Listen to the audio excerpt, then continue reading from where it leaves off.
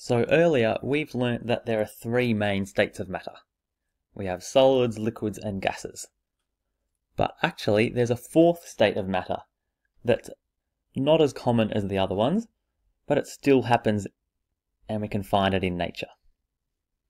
And this is called plasma.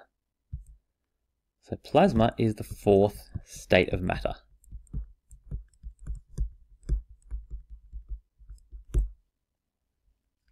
And probably the two most obvious places we can find plasma is in the sun.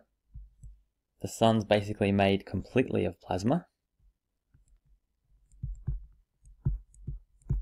And in lightning strikes as well.